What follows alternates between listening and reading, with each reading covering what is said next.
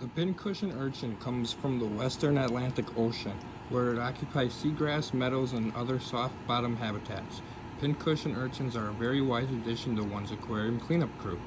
There are numerous reasons for this, but we'll start with one of the big ones. They very rapidly eliminate some of the toughest forms of algae. They additionally scavenge on organic waste such as fish feces and uneaten fish food, which is pretty good for your aquarium.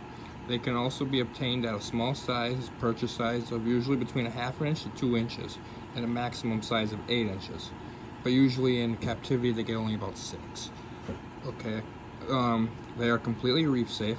Moreover, they are less apt to knock over stuff, small coral frags, small rocks, shit like that, than our other urchin species. Captive bred individuals are now available. These are not only the substantially produced, but are even tougher than their wild counterparts. Indeed, their hardy individuals represent some of the first captive raised species to become available to hobbyists. And because their spines are not needle sharp, they are a bit safer to handle. But even caution is still advised.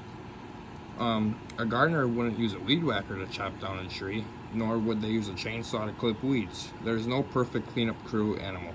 Though they are likely to scrub rock surfaces clean, sea urchins, including the pincushion urchin, cannot get into tiny pores in rocks. This job is mainly for smaller inverts such as crabs, stuff like that. Now, the pincushion urchin,